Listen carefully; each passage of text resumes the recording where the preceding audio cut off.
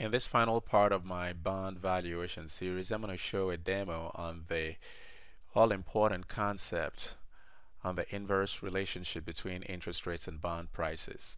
So this is one of the most fascinating things in the bond market, a phenomenon that shows that when interest rates go up, the value of bonds go down, and when interest rates go down, the value of bonds rise. So this inverse relationship phenomenon is what we're about to demonstrate in this example.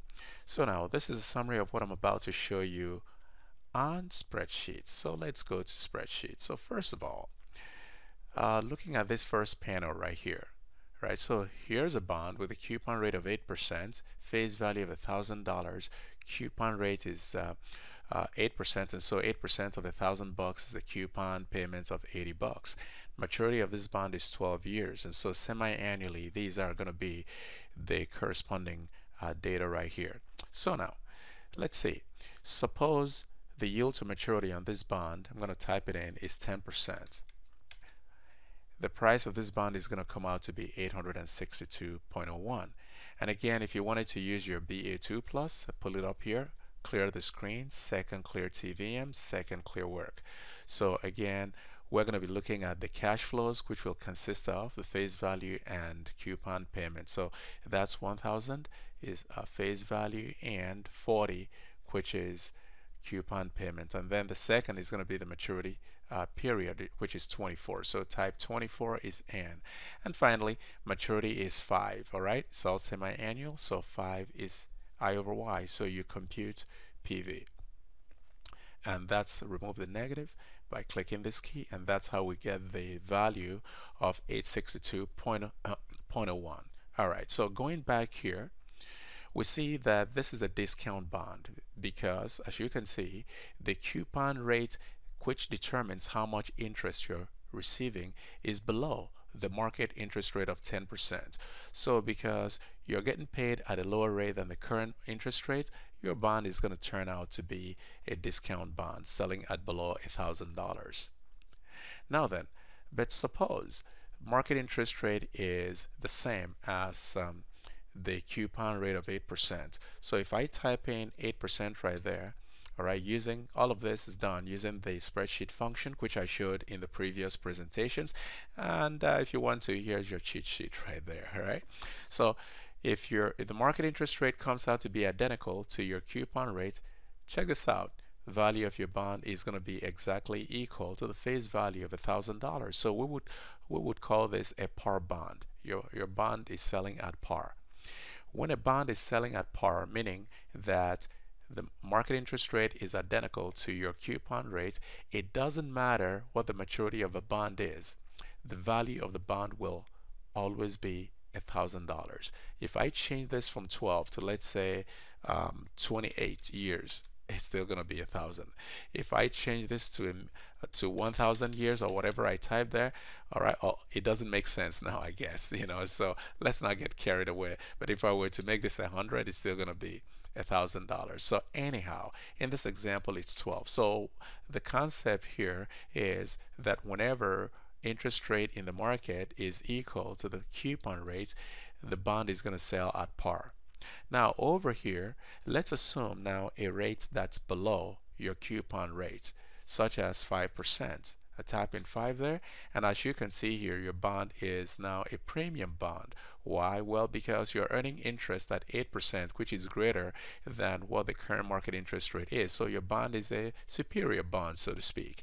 And that puts a smile on your face and causes your bond to be viewed more superior. And as a result, it's going to sell at a premium. So this is going to be a premium bond.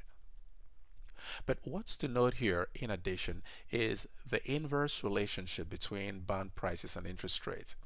As interest rates fall from 10% to 5%, observe that the value of the bond rises from 862.01 to 1268.27. So as interest rates rises further, the value of this bond is going to go down more. So for example, if I move this up from 10% to 13%, watch this. This is going to go down some more. So I type 13% there, it goes down some more.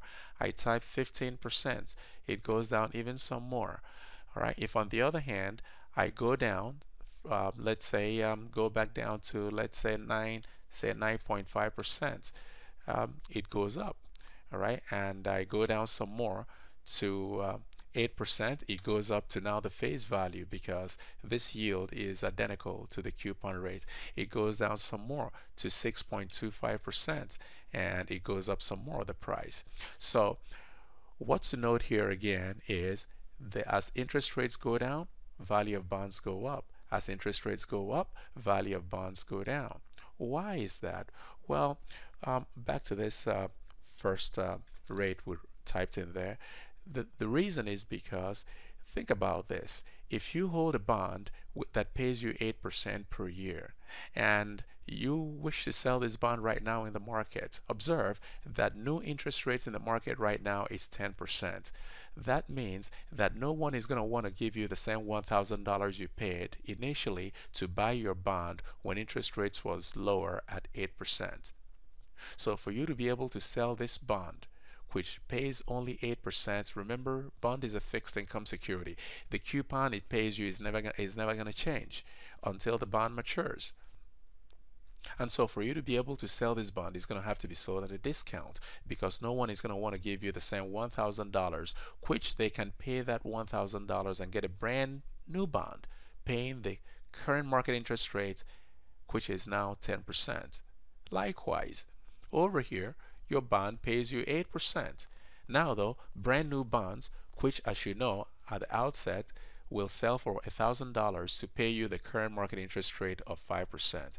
But your bond is better, and as a result has to sell at a higher price, has to sell at a premium.